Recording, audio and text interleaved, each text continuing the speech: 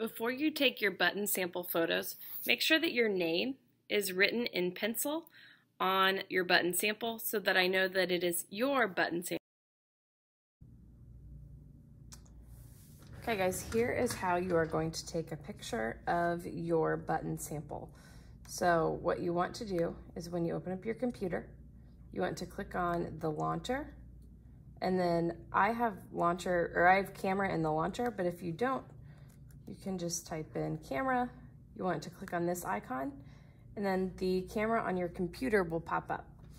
Okay, so then you need to take a picture, a good picture of the front of your button,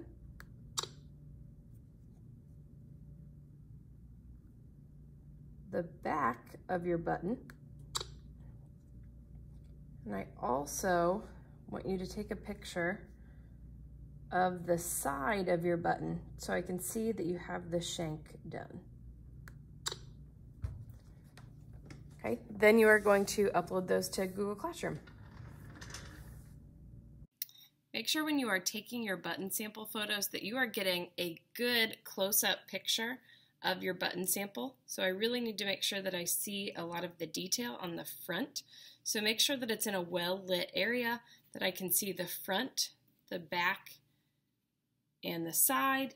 Okay, don't stand way back here and show me your button because I can't see, the information that I need to see, or, the detail that I need to see. Don't be way back here. Don't make it blurry, so don't take a picture when you're moving it all around. Okay, I need to make sure that I can see all the detail. Don't get rid of your button until I have said that, or until I've put a grade in, because I may need you to take another picture.